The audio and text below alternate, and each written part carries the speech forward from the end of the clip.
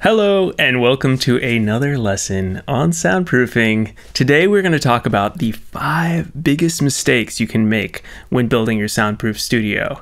I think the number one fear that we all have when we're designing and building a soundproof room or studio is, what if we spend all this money and it doesn't work? Hands down, that's definitely it. So these 5 mistakes that I'm talking about will help you not have that happen to you. You won't lose sleep as much at night, and you'll be one step closer to understanding how to properly and professionally build a soundproof home recording studio. If that sounds good, stick around. Right before we jump in, I always want to give you a free gift, which is my free soundproofing workshop. This is 45 minutes of in-depth training teaching you exactly how to build a soundproof studio from the ground up or in an existing structure. So to check that out, just go to soundproofyourstudio.com/workshop. That is soundproofyourstudio.com/workshop. All right, let's dive into this lesson today on the 5 biggest soundproofing mistakes. So number 5, the 5th biggest mistake, is using the wrong glass in your windows. I've had a lot of clients and a lot of people in our community come to me and ask and say, hey, can I just, buy some, they're really supposed to be acoustic windows. They sell them at the local window shop or this window retailer online. And they look like a lot cheaper than buying some soundproof windows. I think I'm going to go this direction just because I want to save some money and it's easier.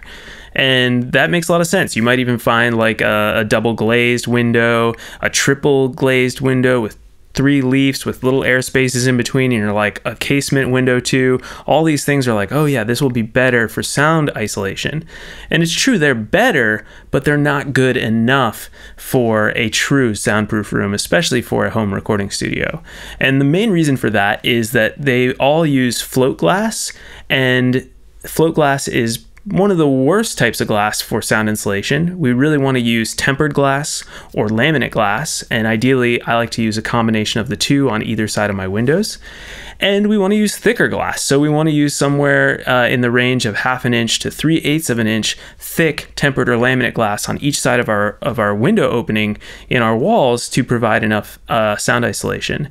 The air gap between those windows is also really important for the effect of soundproofing on windows, and that means having a window air gap of at least 4 inches. A typical wall would maybe be 4 inches from outside to inside, and a double wall system can be upwards of 9.5 inches. So getting our windows to span that gap is really important for increasing the sound isolation. So I highly recommend, when you're designing and building your studio, to either spend the extra money to buy actual soundproof windows from a reputable soundproofing supplier, or to build your own like I do, and I recommend a lot of my clients do, by just sourcing the correct glass and building your own window frames and placing the glass in those window frames.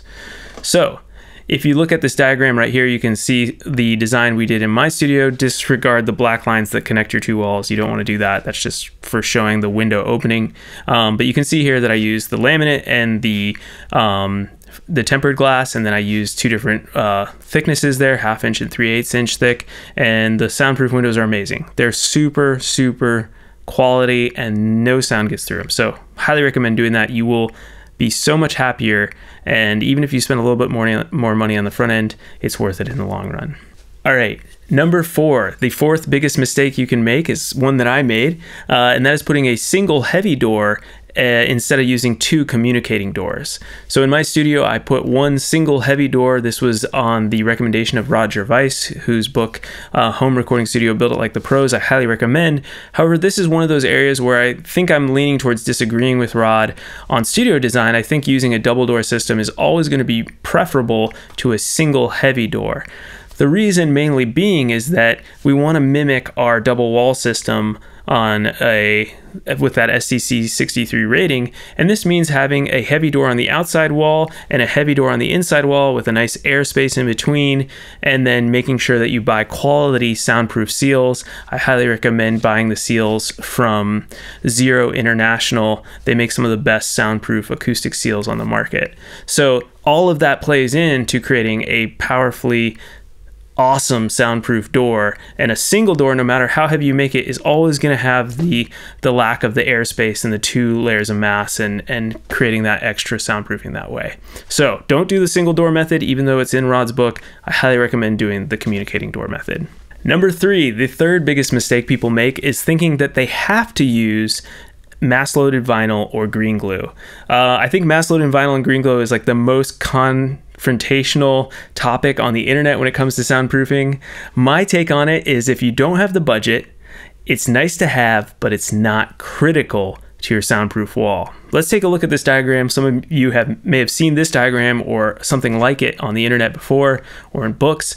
This diagram shows you all the way to the right. You can see our double wall system with 2 layers of drywall, a regular stud wall, airspace, 2 things of insulation, or you could put insulation across the entire air gap, that's totally fine. And then another 2 layers of 5/8 inch drywall. There is no MLV and no green glue in this design, and you get an STC rating of 63, which is plenty soundproof for a home recording studio. Getting windows and doors at an STC rating of 63 is plenty difficult to do. So a lot of times, we'll put all this money and energy into our walls only for the sound to come through our doors and our windows, and it's sort of a waste of time and money. So that's why I say, if we're going to use green glue or mass-loaded vinyl, we're going to have to also beef up our windows and our doors to match the STC rating of our walls. So keep that in mind. STC ratings of your ceilings as well. Try to match them all as best as you can. So in a lot of cases, I think the green glue, nice to have, the MLV, nice to have, but not critical to your soundproof wall design. Number 2, the second biggest mistake that people make is not knowing their budget before they begin construction. I think I've seen so many of my clients and also other people out there in our community who are so eager to begin building, or maybe you've been researching forever and you're just like, screw it, I just want to get going. I don't want to think about this anymore. Let's just start building this dang structure. And the problem is, if you don't know your budget ahead of time, if you don't have an idea of what items you're going to need and how much everything's going to cost, the shipping costs, the cost of labor, you're going to end up spending more than you anticipated. Just in general, construction is expensive, and most people don't want to think about the big numbers that it could potentially cost. So you end up, by nature, it's like psychology here, trying to get it as cheap as possible. And there's like a threshold, I think, where people feel like, okay, this is good.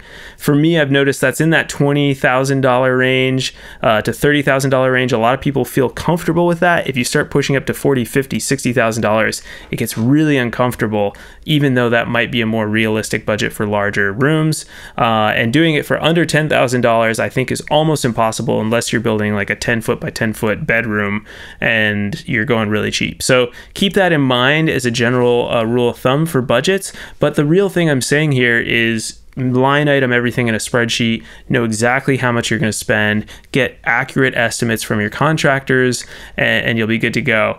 One other thing I'll say real quick that I think is funny is I've heard this so many times from people, especially in our DIY community, is like, everyone knows a guy or a girl or somebody who can supply them with some material for cheap. So there's always like, oh, we can get glass from my buddy who knows a buddy who knows a buddy, and they'll give us a discount, or like there's always something like that. So you might think that, but I think it's wise to say, okay, what if that falls through? What am I going to actually spend? And then the other side of that is with labor. Everybody has a brother-in-law who's really handy and really good with construction, who's going to come in for, $15 an hour for free on the weekends and help you build this thing. Well, that might take 2-3 years because this guy is not going to actually want to do it for free or for really cheap. So hiring quality workers, quality construction workers and contractors is something that's wiser to look into. And if it costs less, okay, awesome, great. But don't think that you're going to have this amazing network of supplies and labor that's just super cheap. I mean, it happens some of the time, but not all the time. So keep that in mind as you are designing your studio. Focus on the budget first, construction second. Lastly, the number one mistake that people make when soundproofing is they do not install a ventilation system. So it's a really common mistake to think that your HVAC system, your heating and cooling system in your studio, includes fresh air intake and outtake. The problem is that our soundproof rooms are airtight, and when we exhale, there's a buildup of CO2 naturally that happens. The more people in your room, say you've got a 5-piece band in a live room, the amount of CO2 that will build up in there, especially the drummer who's huffing and puffing, is going to build up really quickly and make the room unsafe for just simply breathing in. The reason is that as we breathe in more CO2, not CO, remember this is carbon dioxide, we breathe in more of that, it can lead to headaches, lethargia, fatigue. If you've ever been in a professional recording studio or even a home studio, and after about 4 hours in there, you start to feel sleepy and tired, the reason is that they probably don't have quality fresh air being sent in and out of the room. This is true for any room. It's a problem in office spaces, things like that, and it could even be a problem in your home, but older homes tend to have more holes and cracks and weren't built as airtight as they are today, and so there's a natural flow of air. You might open a window on a nice day, get natural flow of air in and out of the house. But in our soundproof studios, that's not an option. The room has to be airtight to be soundproof, so therefore we need some sort of system to bring fresh air in and take the stale air out. So if you haven't thought about this is a huge mistake that you might make. I made it myself, put in the ventilation system a year later, and it's much healthier in my room now. This said, you do need to think about how you're going to do this. The solution that I usually recommend for people is to use ERV, Energy Recovery Ventilator, or HRV, depending on your climate. And what this system does is it's a fan and it has a core, as you can see in this diagram here, called the enthalpic core, that will transfer air into your room while also maintaining the temperature and humidity levels of the conditioned air that's coming out of your room. So it's a really cool device. Highly recommend them. They're not overly expensive, but they do add up, especially because we're going to also have to make sure that the air that's coming in and out of your studio is also soundproof. So that means building a baffle box, and baffle boxes require some technical skill and design work, but basically we build these boxes so that the fresh air that's coming in goes through the box, through the maze, and sound will not come through that box because it's going through a bunch of different angles. And then also the box is wide enough so that the airflow is slow enough so that you don't hear the air coming into the vent. We've all heard when our HVAC system kicks on, and in certain homes with smaller vents, you can hear the air actually just going flowing through the vent pipes. And in a soundproof studio, you certainly don't want to hear air flowing through your ventilation system. So all of that is part of the design and something I think about when I'm working with my clients and designing soundproof studios for them. So those are the 5 biggest mistakes that I can think of right now. There's definitely a few other ones, but those really stand out with what I've seen in our community and the people I work with. So make sure to keep those in mind as you're building your own DIY soundproof studio, and figure out ways to make sure that you do not fall into the trap of making those mistakes. I will say that you may have mentioned the word client a few times. I keep this kind of behind the scenes, but I do work with people one-on-one in designing, building plans, going through the entire process with them, helping them order supplies, know how many supplies to get, all the things I talked about through my consulting program. So if you're interested in that, you can always go to soundproofyourstudio.com and book a Soundproof Clarity call to learn more about that with me. For everyone else, if that's not something you're interested in, you can always go to that free soundproofing workshop at soundproofyourstudio.com/workshop and watch another free resource I'm giving to you, just all about how to design and build your soundproof home recording studio. I want to thank you all so much from the bottom of my heart here for watching. This channel has been my little baby the last few years, and it's been a lot of fun seeing it grow slowly but strong, you know, with a good community of you guys out there.